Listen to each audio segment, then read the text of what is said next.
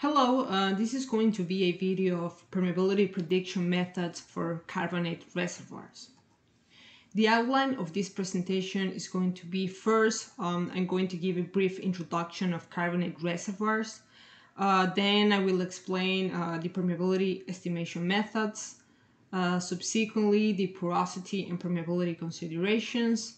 After that, I'm going to mention the permeability correlations, and finally the practical aspects of carbonates. So let's begin. We're going to first define what is permeability. So permeability, also known as hydraulic conductivity, refers to the ease with which fluids flow through any substance. There are two main types of permeability, absolute and effective.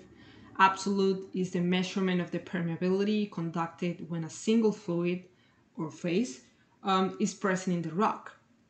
On the other hand, effective is the ability to preferentially flow or transmit a particular fluid through a rock when other immiscible fluid is present in the reservoir. Mapping permeability in general can be considered one of the most important aspects of performance estimation studies. Permeability can be estimated through laboratory reservoir settings and wet log measurements.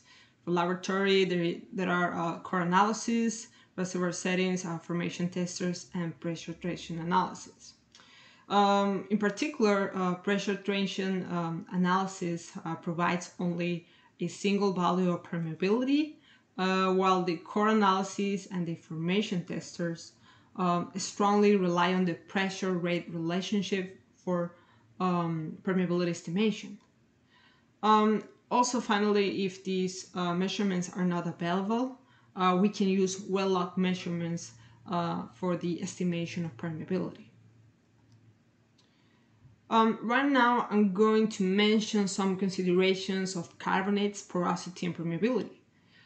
First, I'm going to explain the pore system of carbonates, and they can be displayed as micropores for small pores, mesopores for medium pores, and macropores for large pores. These pores have the potential to make a disproportionate contribution to the overall permeability. Moreover, it can be classified as interparticle, separate bog, and touching bog systems. For interparticle, here permeability depends on grain size and porosity. For separate bog, permeability is usually less than from porosity and pore size estimations. And finally, for touching bog, permeability is greater than from porosity and pore size estimations. Permeability prediction can be classified by pore micro-level properties and field core or macro scale data, where both of these techniques relate the permeability primarily to porosity. Also, one of the most important correlations is this one, the Coseni and Karman relationship that you can observe here. So this is the modified after Archie. Now we're going to discuss the pore microscale models. Specifically, all of these models in general were inspired by the Coseni and Karman relationship. And this relationship is based on three terms, which are porosity, area, and tortuosity. And some of these characteristics are that it was applicable to unconsolidated and synthetic porous media, since grain and pore properties were easily characterized. Later, Archie proposed a modification of it, and log-log and semi-log relationships were reported between porosity and permeability for different reservoir types. Finally, there are two main techniques that involve rock properties such as irreducible water saturation, shale content, and grain size, and also statistical techniques that we can apply to obtain permeability. Now I'm going to mention some of the permeability correlations associated with pore or rock characteristics. The permeability correlations can be observed here on the right figures, where we have the model, the equation associated with it, and the main variables. Here you can see the second part of the permeability correlations. Most of these correlations were derived for sandpags, synthetic porous systems, and well-sorted clays.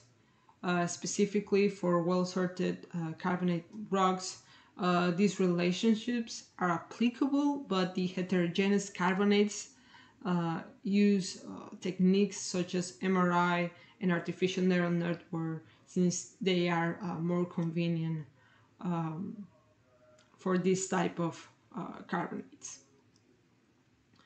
For the statistical techniques, there are two major methodologies that associate the microscopic properties of the rock with permeability. One of them is fractal, and the other one is percolation.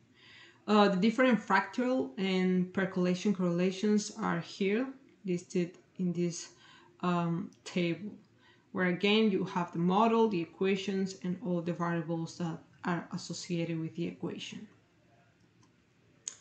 So for fractal specifically, different attempts have been tested in order to evaluate the fractability of the porosity and permeability relationship. Here on the right, we have a plot between core and permeability and core porosity for a chalky carbonate rock, when we can clearly observe two trends that are associated with high and low porosity values. The results of this study show that there is a possible fractal behavior for high porosity part, which are here the triangles. But for low porosity, it seems that no fractal behavior is pronounced. On the other hand, for percolation, it seems that there is a relationship between porosity and permeability.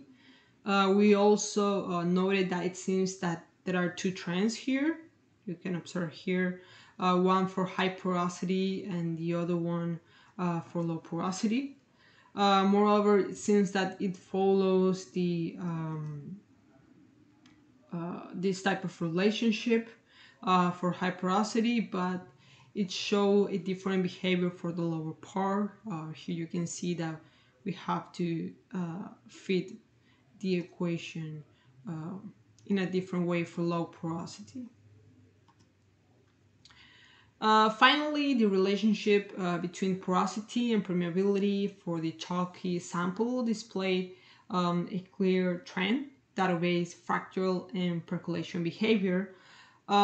Nevertheless, this is caused by the homogeneous structure of the chalk sample. For more heterogeneous carbonates, it doesn't really follow that trend. Hence, other relationships and techniques needs to be evaluated. Here you have the percolation theory associated with it and the particle fractal analysis. Field scale models can be used for permeability estimations. One of the most common practice is to use well log measurements. The more frequent techniques used in well log data are MRI, multiple regression analysis, and ANN, artificial neural network. Here are some of the well logs, or the most popular well logs, where we can notice that a wide variety of well logs can be used and tested, such as resistivity, sonic, density, neutron, gamma ray, and NMR.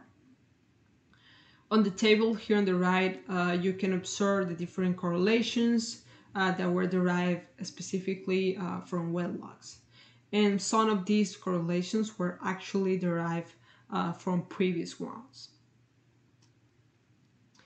So now I'm going to turn to NMR data since it is widely used for permeability estimations.